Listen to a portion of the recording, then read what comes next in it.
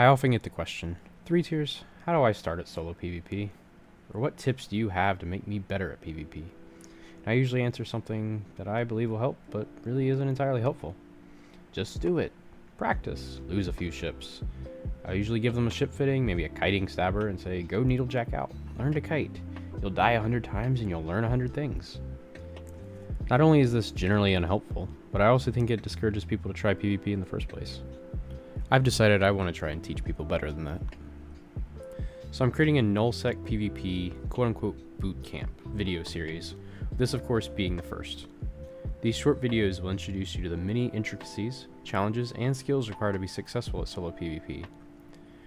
While the videos are specifically geared towards solo PvP, many of the videos will apply to players looking to PvP for the first time, trying to get better at small gang, or just to fill some gaps in their skill set.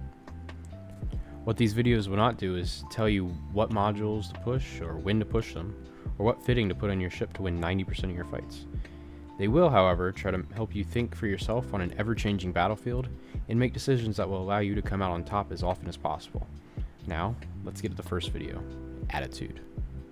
With solo PvP, the game's not going to be easy. You don't have scouts, you don't have logi, you don't have anyone watching your back. You're your own partner. Every skill you have and every piece of information you get to use it against other people. They're gonna underestimate you, and you get to take advantage of it. People in EVE are ferocious, vicious, angry people, and they all have different playstyles. Some of them will see a solo PvPer and be like, oh yeah, look at that, free kill. Because of that, you're gonna get blobbed. Everyone who's active in the area and wants to get on your kill too.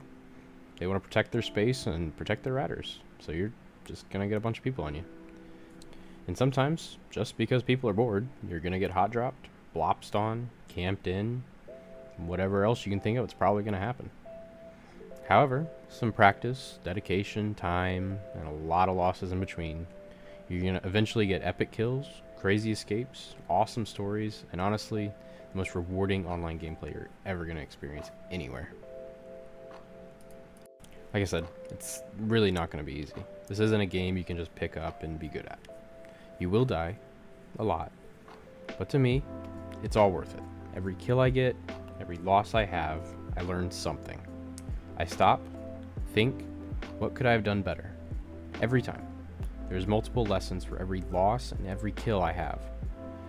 There's going to be something you can improve. These are the kind of questions that you want to ask yourself after every engagement, even the fight you want. How can I improve myself? What could I have done better? What could I have done to make this guy not be able to get away? Or how could I have gotten away from that? There's a saying I've heard that I like, if you've ever reached perfection, you're not trying hard enough. While you're never really going to reach perfection in this game, I think it kind of applies. While yes, it does suck to get put into a situation you can't get out of, that situation that you're about to lose your brand new ship that you've been excited to try for a long time now. You've been skilling up for months and finally got it, but it's about to die. It's disheartening, to say the least, but the loss is what makes this game worth it. The loss is what makes the wins so much sweeter. That is why I say remain positive with it. Take a minute to knock off the shakes, collect yourself, and try again. So when you win, the feeling of adrenaline, that rush that no other game can provide, will be worth every loss. Now there's a few common misconceptions that some players, especially new ones, believe. Let's get those out of the way. Having all the skill points in the world does not make you a good PvPer. You could hand a good pilot a brand new tune, they'll outfly a brand new player with a perfect character in any ship they want, any day of the week, Thursday included. Only practice and experience can make you a good pilot. Skill points are just a means to an end.